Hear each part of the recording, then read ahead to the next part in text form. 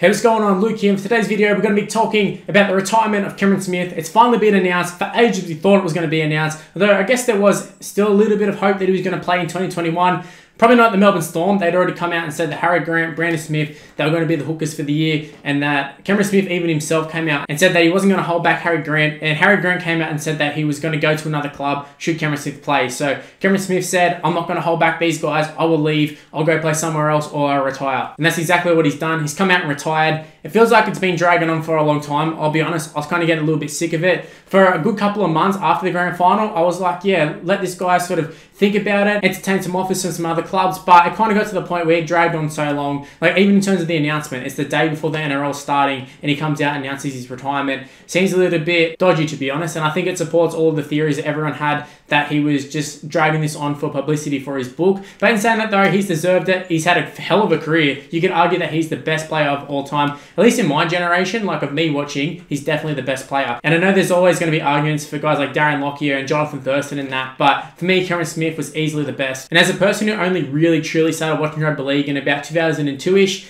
I pretty much got to see the whole Cameron Smith career, so I know how good he is, and I was kind of in that age group where I was able to grow up watching him, able to see him go from a youngster to the veteran, and even he got past that veteran stage. I mean, realistically, he should have retired ages ago in terms of age-wise. You look at guys that sort of get to their 30s, and that's the back end of their career. Instead, he was still playing when he was 37. I think it's absolutely incredible, and the fact that not only was he playing at 37, but he's playing at a really, really high level. Now, he's always going to be a controversial figure. As good as what he was, there's always going to be a mixed opinion on him. For me, I respect him as a really, really good player. Obviously, accomplished a lot in the game. He's pretty much done everything in the game. Not pretty much. He definitely has done it, and he's done it more than once. The captain of Australia, Queensland, and Melbourne. A one-club player. That doesn't happen these days, although, funnily enough, Melbourne is a club that seems to be producing these one-club players. I mean, you got Billy Slater, Cameron Smith. Cooper Cronk was nearly a one-club player, apart from a couple of years. But you got guys like the Bromwich boys coming through, and there's probably a couple others who might stay one-club players, maybe a Munster or something. But yeah, Melbourne seems to be a team that produces a lot of loyalty despite being a relatively new team.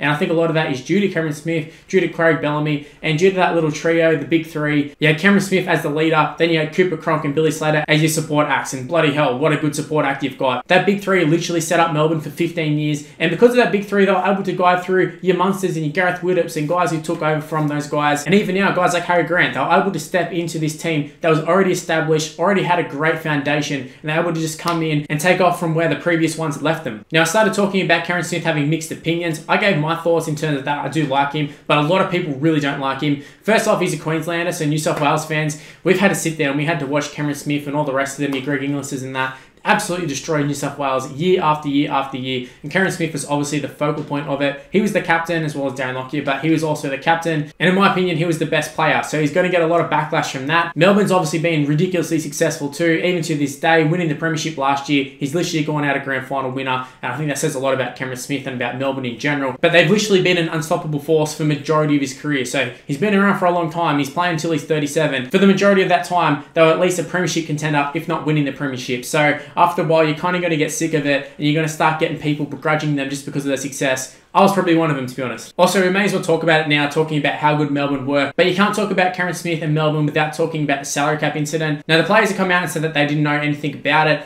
Whether you believe that, it doesn't really matter. But it is what it is. They got the premiership stripped of them from 2007 and 2009. Obviously, through that time period, they had those wins. They also lost to Broncos in 2006, and in 2008 they got beat by Manly, which, funnily enough, Cameron Smith did not play that game. So I think that's a testament to how good Cameron Smith was. The fact that in the previous year they beat Manly and they beat them pretty well, and then Cameron Smith doesn't play the next year, and they started relatively the same side, and they got absolutely towed up 40-0. Now, I don't know if Cameron Smith would have made them win that game, but they definitely wouldn't have got beat 40-0. But just in terms of the whole salary cap incident, I feel like it is going to tarnish his career, because that whole start of the dynasty, and even the actual dynasty itself, they had the big three. You could have argued that if the salary cap stuff hadn't happened, other teams would have come in. They would have been able to snoop a Billy Slater or Cooper Cronk. They wouldn't have stayed as loyal as what they were. And then because all of that stuff happened, then the players sort of got their backs up against the wall, and they were like, nah, stuff them. We're staying at Melbourne. We're going to win those premierships. They got taken off us before. We're going to redeem ourselves. So you could argue if the salary cap incident didn't happen, maybe Cameron Smith would have been at the Broncos. Maybe there wouldn't have been this big dynasty dynasty because they never would have had all those players still there. But it is what it is. They're still there, and they went on to win a couple more premierships. Actually, more than a couple. What, you had 2012, you had 2017, and this final one in 2020.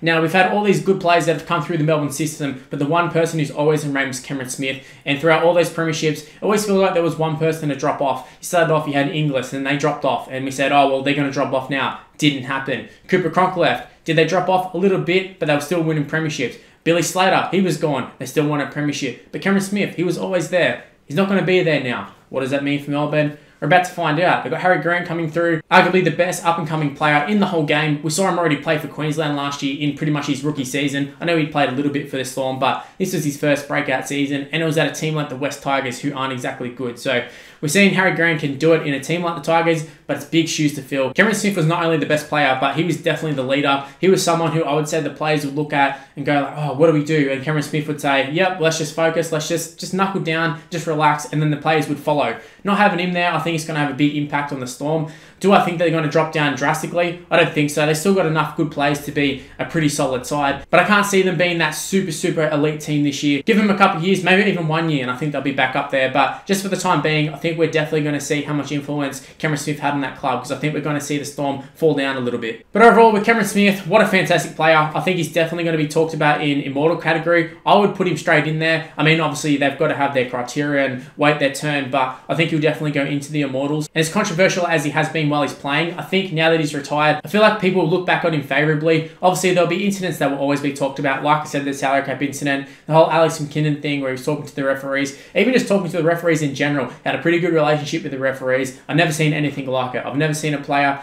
able to sort of control the referees as much. You've seen some guys who are pretty good talkers, and as soon as they talk to the referees just shut that shit down. Not with Cameron Smith though, gets his point across, and I feel like whatever team he was playing for at the time benefited greatly, whether it be Melbourne, Queensland, Australia, whoever it was, they benefited from it. And also, I just want to touch on something that I think a lot of people will probably gloss over, was the fact that as long as the career Cameron Smith had, he's had a pretty clean record. I mean, apart from some incidents on the field, obviously a few little chicken wings and a few dirty things like that, but in terms of off the field, there's not been too much. You know, there was a little bit of that sort of cheating scandal that never really eventuated into anything. There's been a little bit of talk as of late with the whole Cooper Cronk, Billy Slater incident, whether they're still talking to Cooper Cronk or whatever. But apart from that, there's not been any incidents of him drink driving or punching people or getting into trouble at parties or anything like that. He's been pretty much a clean skin, and as someone who is a captain of the side, that's exactly what you want. You want your players to be able to look up to someone and have them be setting the example, and he was setting the example for a long time. So it's a credit to Cameron Smith. Fantastic career, a very deserved retirement, and I'm not sure if he's going to end up in the media. It kind of seems weird for him to end up in the media considering the run-ins he had with the media the last couple of years, and it felt like they were bashing him a lot over the whole retirement situation. But yeah, I wouldn't be surprised if he's another one who ends up on Fox Sports or Channel 9 or something, but just have to wait and see. Anyways, those are my thoughts on Cameron Smith. I just wanted to keep it short and sweet. Didn't want to talk about anything in general because, I mean, if you're looking for stats and stuff, you can go on Wikipedia. There's probably going to be thousands of Instagram posts and Facebook posts. Probably going to be documentaries made about him, and he's just that high profile of a player and one of the best ever. So it's going to be plenty of people talking about him. So if you're looking for that sort of stuff, you came to the wrong place. But I'd love to know your opinions on Cameron Smith. Like I said earlier, it's very mixed opinions on him. So I'm expecting people in the comments to either love him or hate him, but everyone's going to have an opinion on him. So